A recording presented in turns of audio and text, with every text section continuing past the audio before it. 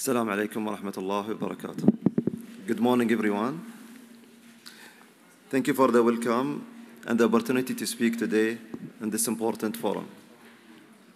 Considering the debt burden and the significant fiscal deficit experienced by a number of countries, it's become important to explore strategic intervention and innovative financing approaches to support the fiscal sustainability in education sectors.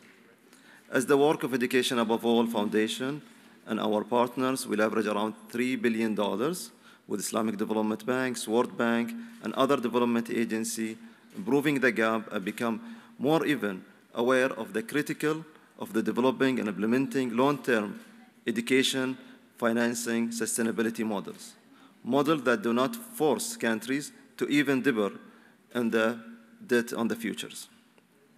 We continue to explore innovating financing models and policy change to help close the funding gap in education.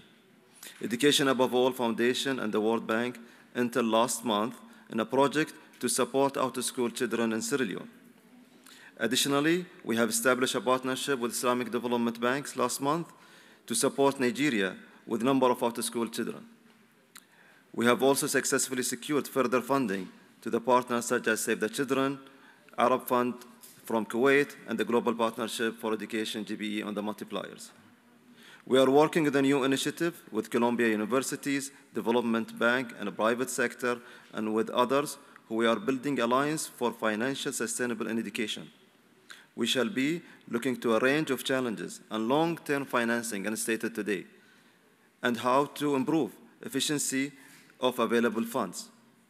We initiated this work last year, and we are expecting to an important outcome during the General Assembly this year and presented during the G20 in Brazil.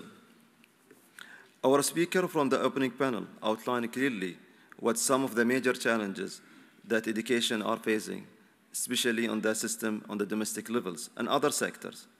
We talk about priority, we talk about focus, population growth, education system into longer fit, not fitting the need of the purpose today, and the need of better targeting of education and budget for the national level. For the next session, we're looking forward to hearing their recommendation on how to improve and move from the traditional financing in relation to improving financing into education. I expect them to address the innovative partnership with the engagement means to increase domestic resources for education and how can we modify a new financing framework and the limited timeline. Thank you so much.